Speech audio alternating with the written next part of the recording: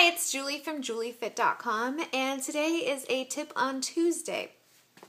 Today's tip is going to have to do with weight loss, and sometimes these tips are going to be fitness, health, sometimes just weird observations or observations that I've come across or learned and want to share with you. And I'm going to keep them short, so I better get moving. Today's tip is going to be about snacking in the kitchen. I find that when I go into the kitchen to get a drink, to get water, or something like that, I might wander over to where there's some chips and just have one or two. It turns into a handful. Well, what I do to prevent that kind of snacking is I keep gum in the kitchen. It's great because it gives you something to chew on, and also it ruins the flavor of some of the snacks that you may try to have. I mean, have you ever... You know when you have like a soda or something and they bring your bill at dinner and then you have the mint and now soda's ruined. So anyway, diet soda, I know.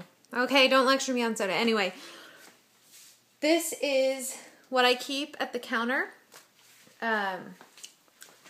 This is my workout area and office that you probably see often. And so that's there as soon as I come in. I also have started keeping some over here by the fridge. So, and this, I tried it for the first time yesterday. It's very interesting. It's mint chocolate chip. So, again, it ruins the flavor of things, but also, I don't know if you've ever tried eating chips with gum. That's so gross. I don't know who would like that if you did. If you do, I'm sorry if I offend you, but that's gross. So anyway, okay, I'm running off on a tangent, so I better stop this video and just say thanks for watching. Follow me on Facebook at facebook.com/KIKIPOW and visit my website, juliefit.com. Go subscribe because I'm going to start sending out email newsletters. But you better be on Facebook because I like to interact with you guys. So anyway, I'll talk to you later. Bye-bye.